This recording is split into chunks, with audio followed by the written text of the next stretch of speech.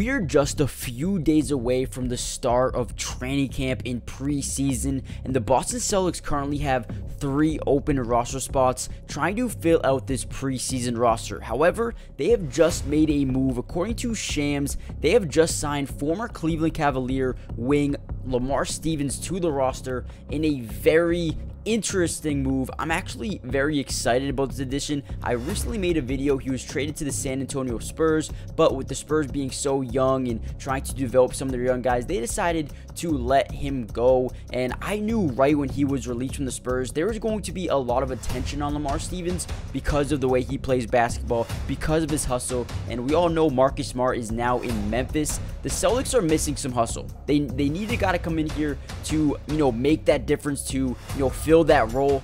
Lamar Stevens is going to fill that perfectly. Now, I'm not saying he's going to come in here and be a day one starter by any means, but I really do think this is going to be a very solid addition, and I'm going to break down this video why I think Lamar Stevens is actually potentially even a perfect fit here for the Celtics going forward, at least for training camp in the preseason. We'll see if he can actually make the team. But before we jump into the video, do me a quick favor, guys. Hit the like button, subscribe if you're new, join the family. I will be covering the Celtics and the rest of the NBA all season long.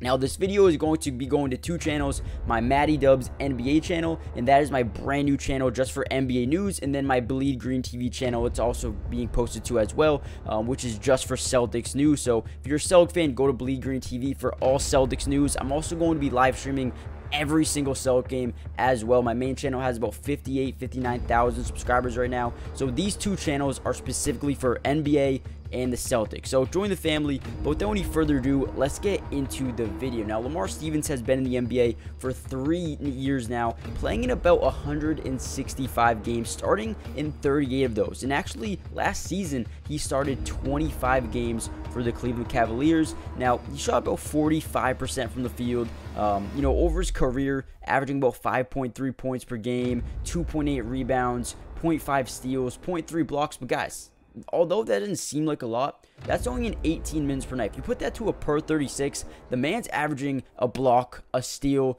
10 points a game. He would actually be averaging very solid numbers for a wing type of role player. And like I said before, with Marcus Smart being gone, the hustle, the tenacity, the defense is going to be a little bit concerning for the Celtics at points in times.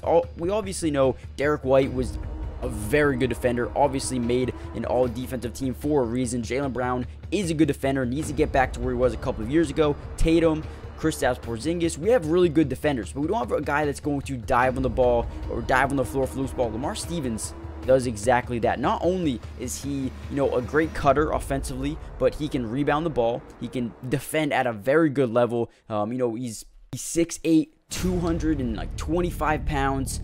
Listen, he's a fairly good low post scorer. He can shoot off the dribble a little bit, but not the best 3-point shooter in the world. He's definitely has to, improve his shooting capabilities from downtown. And I think Boston will be a good spot for him to continue to develop his game.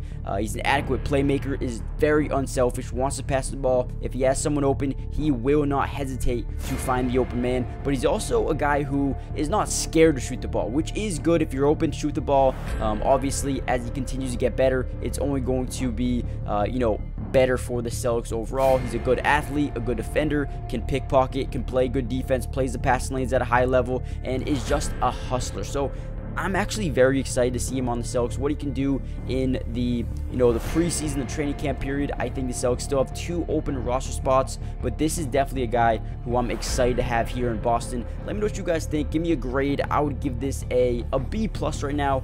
This late into the offseason, I would give it a B+. Let me know what you guys think. Hit the like button, subscribe if you're new, join the family, and I'll see you guys in the next video. Peace.